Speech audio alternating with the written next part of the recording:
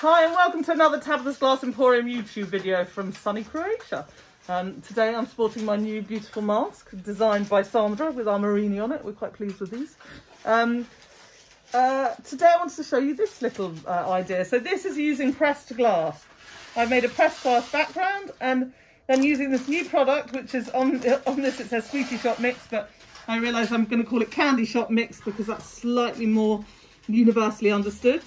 So using these to make beautiful pressed, very big wafer flowers and then incorporating them into a piece and making this beautiful kind of pressed glass piece. So I'm going to show you how to make this today. So we've got some amazing products that I want to show you today. I don't often do product-based videos, but I'm going to today. We've been collecting basically lots of pretties for about 6 months. And I've been getting boxes sort of piled high with them. And then recently I started cutting them all up and then turning them into this. So this is like 100 grams of the pink one. You see what you get. Lots of really pretty things. And we've got green, we've got a kind of an orangey, we've got a yellow, we've got a white, we've got a purple, rainbow. These are all in 100 grams. We've got rainbow that's in 50 grams. Also got these XL flower chips, which are really nice in 50 grams. We're calling them our sweet shop mix because they're a bit like bags of sweets. They're so yummy. And so I wanted to have a think about today what kind of projects you could do with them. Now, you could definitely flatten them and make them into wafers, and I'm going to show you how to do that. But then I had an idea of then how to incorporate that into a really kind of cool flower meadow by using pressed glass techniques, or flattened glass, however you want to call it, technique. And we can have a look how that is and go from there.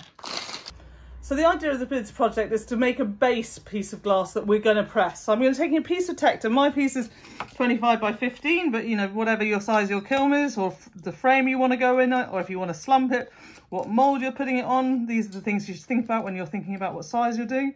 You don't want to cut a piece of glass that doesn't fit your kiln shelf. So the sky, simple strip of blue, and then the base I want to build up with lots of strips of glass that are going to kind of run vertical in the piece that are then going to be pressed together. So I just cut up a load of strips, some of them longer, some of them shorter, and I'm going to kind of just build them up on the project. Now I'm not going to worry if there's gaps because the whole thing is hopefully going to press together, and I'm not going to kind of worry too much about thinking about I'm going to put it exactly here and there. I'm also not only using glass, I'm using some of our floral stringers. I've got some sort of fatter ones here. I'm going to put them in as well. I'm going to build this up and then we'll have a look before it goes in the kiln to be flattened.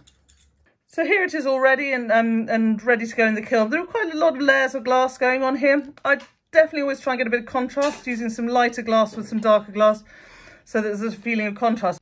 Just before I'm putting it in the kiln to go on, I have decided to scatter a few bits of sort of dusky violet frit on here just to add a little bit of extra contrast.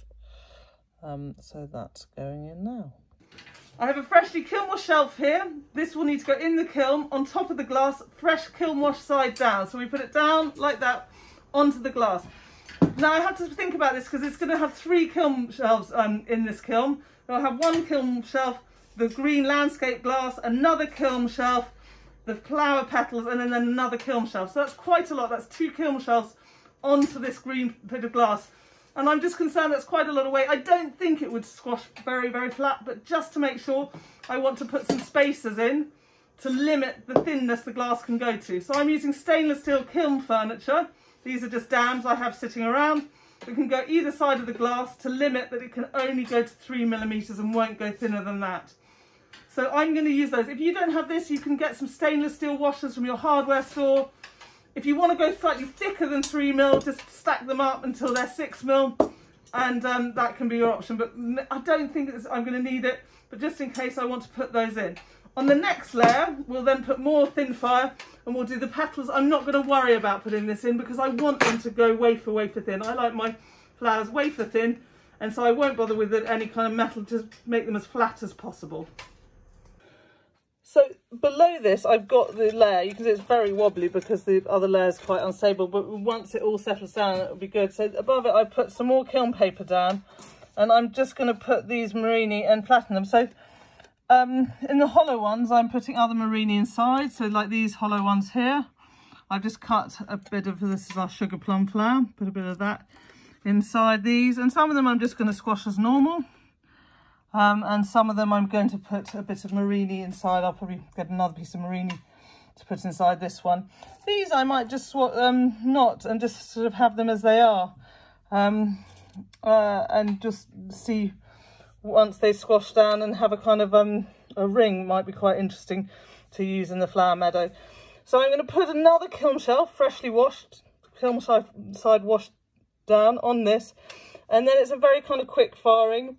I'm not worrying too much about annealing. I will anneal actually for an hour with this one because of the piece underneath, but I know I'm going to fire it again, so I'm not too worried about the anneal. So here they are, nicely squashed or pressed out of the kiln. They work really well. A couple of them are joined together, but I'm not so worried. I can always you can cut it with a glass cutter. I'll show you in a minute. I'm going to tidy clean these up. I'm lucky I have a sandblaster, so I'm going to do them in the sandblaster. If you don't, you'll need to soak them maybe in a vinegar mix to get the kiln wash off, and then maybe use a diamond pad to go over them after that. The lower level is this. I love this. It's not gone as flat as I wanted, but it's really got a very beautiful, I sort of love the softening of the edges you get between the glass because of pressing it. I really like that effect. We obviously had a bit of slippage of a piece of glass here, but I'm not so bothered about that. So I'm going to again also sandblast this piece up, and then we can have a look at it after that.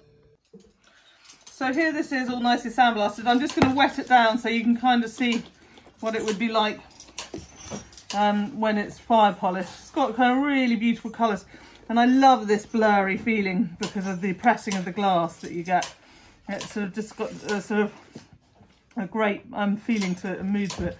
I pressed a few other flowers the other day, and I just wanted to show them to you. These weren't even full rings of murrine. They were just sort of scraps that I put together, and they've come out really well. Some of them are stuck together, but if you just grind the edges afterwards, you can turn them into nice things. If you need to cut them up at all, just here we go. I tend to do them on the tarsel, but you can just as easily score and break, and then you just need to grind off. Or if you've got a pair of mosaic cutters, just so you can nip off the edges. Unfortunately, these aren't coming together properly. So you can, create those. Or you can just be a bit more careful than I was and make sure you space them apart. These things do grow. If you're not going to put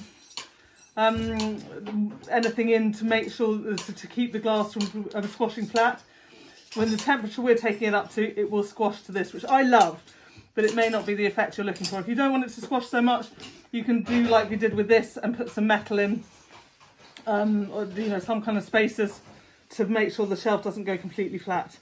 So I've got this already. I've got my wafers I want already as well, and I'm just going to put them on. I would say with this that I wish I had a little bit more sky. I wish I'd kept my green a little bit lower and had a bit more of the blue sky at the top. But that's sort of, those of you who are used to doing art, you'll know the rule of thirds, where you should have third sky and maybe 2/3 green, or 2/3 sky and 1/3. So it's a bit, this is a bit kind of small, and will make the picture feeling a little bit bottom heavy, and also particularly because it's coming out in this bulge at the bottom. But that's as it is, and I'm going to keep going with it because I want to get this YouTube video done and out to you. So that for me is where I'm at right now. So I'm just going to place these down. I'm doing it upside down, so it's a little bit harder for me to tell how I like them, but I am choosing to kind of cluster like ones together. Might put one up like that. I don't want to put too many on. I want a few on. And then I'm just going to take some murrine.